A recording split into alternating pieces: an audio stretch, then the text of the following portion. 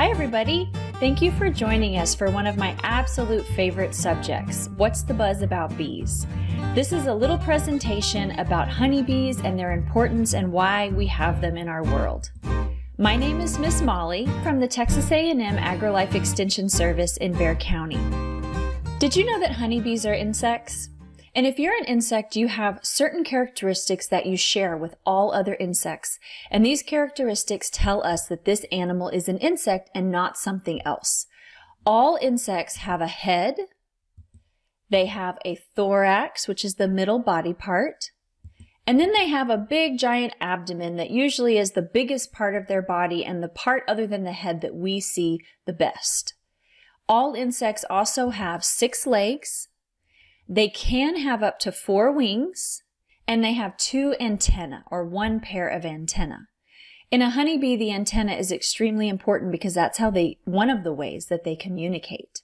They use their antenna to smell each other and know if you belong in the colony or if you're an invader trying to come in and steal some of the honey or kill off some of the babies. So the antennae are very important in helping them to smell and know if another bee belongs inside of that hive or not. Honeybees are so good at doing what they do. We all know that honeybees are great pollinators, but the reason why they do so good at pollinating is for a couple different reasons. Their body is built to pollinate. If you look at a honeybee, they're extremely furry.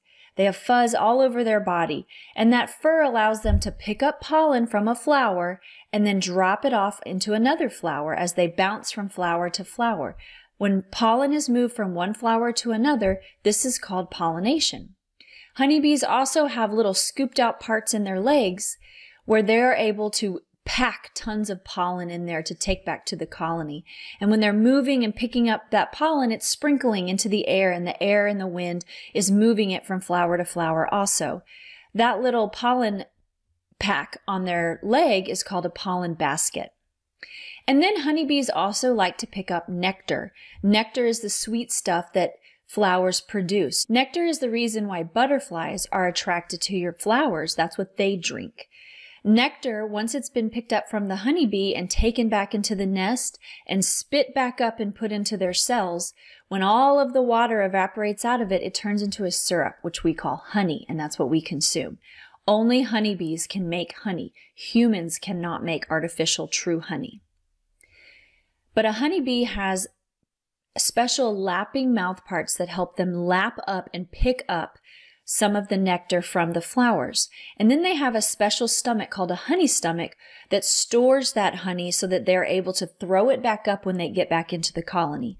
So when you eat honey, you're actually eating nectar and a little bit of bee spit, and the enzymes in their stomach help make what we know as honey. Honeybees also have a stinger. Some people think that honeybees are bad insects because they can sting us, but honeybees do so much more good than they do bad. A honeybee does not want to sting you because you may have heard that honeybees will die if they do sting you. This is true because a honeybee stinger is barbed, which means that when it enters your skin, it gets stuck, just like a fish hook gets stuck inside of a fish's mouth. And when that stinger gets stuck in your skin, attached to the stinger are all of the bee's guts. And when your insides are not on your inside anymore, you're not going to live much longer. So honeybees really only sting when they feel threatened, if you grab them, or especially when you get close to their house. Honeybees don't like anybody to mess with their home. And so if you come upon their house and you're mowing or you're throwing a ball too close by or you put your sprinkler on and spray it with water, then they will come out and they will try to sting you. But a honeybee going after a flower is not really interested in stinging anybody. Let's talk a little bit about the honeybee's life cycle. A honeybee has a complete life cycle. The honeybee life cycle is 4 stages. It starts out as a queen laying a bunch of little tiny eggs that kind of look like little miniature pieces of rice inside of the cells. Those eggs will hatch and turn into larvae, which are kind of white, grubby looking things that will get fed by the workers and never leave the nest. On the edge there, we can see some of the white little larvae right next to the pupa, all curled up, and those nurse bees are going to be taking care of them and feeding them constantly. The larva then will become pupa. Let's take a look at a frame of honeybees that has a lot of pupa, capped pupa on there. You can see all those workers crawling around and taking care of those babies that are inside there. If you're a honeybee adult, you can be a drone, which is the boy, you could be a worker, which is the majority of the colony, or you might be lucky enough to be fed a lot of royal jelly and be a queen. You can see all the different sizes there. Queens are the largest in the colony because she's chock full of eggs that she's laying every day. They say that a queen can lay up to 2,000 eggs in a day. This queen is marked. A lot of beekeepers like to put paint on the back of their queen on the thorax, so she's easier to find when you're looking inside the hive because you don't want to accidentally squish her. Queens are the most important bee in the whole colony. She is in charge of everybody, and she controls everybody through the use of chemicals that the other bees pick up with their antenna. They smell with their antenna. To become a queen bee, you're just a regular female egg that is laid, but you're fed constantly with royal jelly. Royal jelly is a special type of food that is produced by special worker bees. Queens also are in special cells because she's so big, that larva is so large. She has to be in a big peanut kind of shaped cell so that she has plenty of room to grow and develop. New queens are made in colonies when an old queen dies or the old queen gets old and she isn't doing a very good job. But you should only ever have one queen inside of your nest. The drone is in the very center. Drones are smaller than the queen, but they have giant eyes, very wide bodies. The drones are also the only males in the entire colony. Can you spot the drones in this picture? Look for the bees that have the biggest eyes. They touch all the way on the top, kind of like wearing big giant goggles. I see one here. I see two facing each other here. Here's another one right there. There's one down there. And here's one there. And finally, the last type of adult honeybee is the worker bee. These are the smallest in the colony, shorter and thinner than both the drone and the queen, and all are females. While the queen is the most important bee in the colony, worker bees are also extremely important. Worker bees are responsible for all of the jobs that get done in the nest, and all of their jobs are based on their age. So the older you get, the more able you are to leave the nest and get further away from your mother.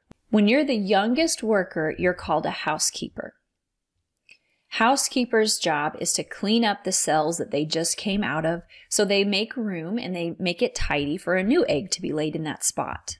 When you're a little bit older, about 3 days to 11 days old, you're called a nurse bee.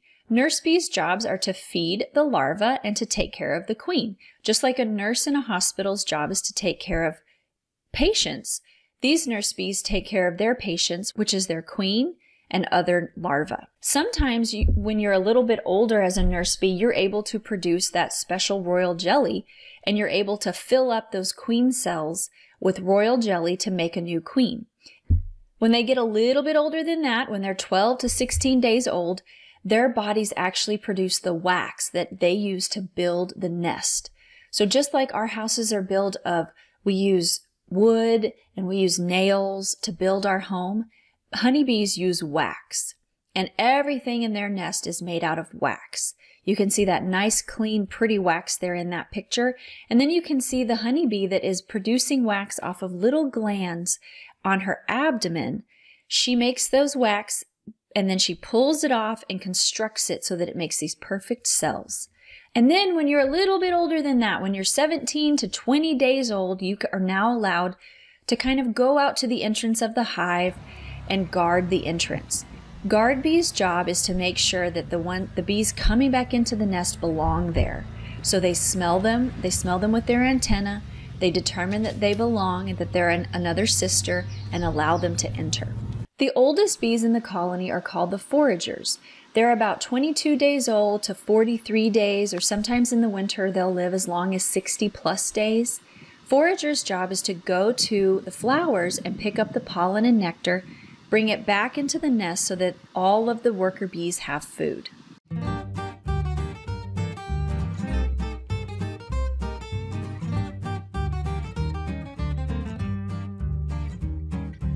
A beekeeper is somebody who keeps bees for a number of different reasons.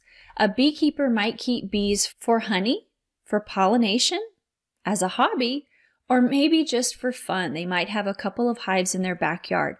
Some beekeepers who keep it for honey or for pollinating use these bees as their career. Their job is to be a beekeeper, whereas others keep bees as a hobby for fun or for a little extra money. Just like other people need tools to do their job, beekeepers need their own special tools to get their job done. Some of those tools that they use include things that help them protect themselves.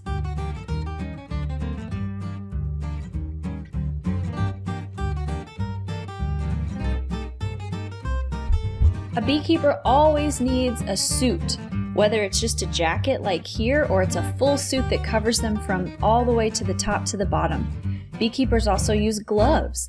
Gloves help protect your hands so that bees don't sting you. Beekeepers also use something called a hive tool. Hive tool is how they help break open hives because bees love to use wax and then a sticky substance called propolis that they make that seals everything up nice and tight. They glue everything together inside of their hive, and hive tools are so necessary so that you're able to open up your hive and be able to do things inside the hive. A lot of beekeepers also use bee brushes. Bee brushes are used to move the bees off of your frames or out of the way so that you're able to see things inside of the hive. It gently moves them without hurting them and allows you to be able to see through those bees. Beekeepers also have to use a smoker. Smokers help the bees stay calm, so we will smoke the guard bees at the front so that they won't set off the alarm and say that someone's messing with their hive. The smoke masks the smells and the pheromones that they emit that says, there's somebody in our hive, everybody get upset. Instead, they smell the smoke, and so they can't really communicate with one another. It helps calm them down. Bees live in hives that we call boxes, and inside of those boxes hang frames. This hive is made up of 4 different boxes. Every hive can be composed differently. Some only have 1 box, some have 4 like this one, some may have less, and some may have more.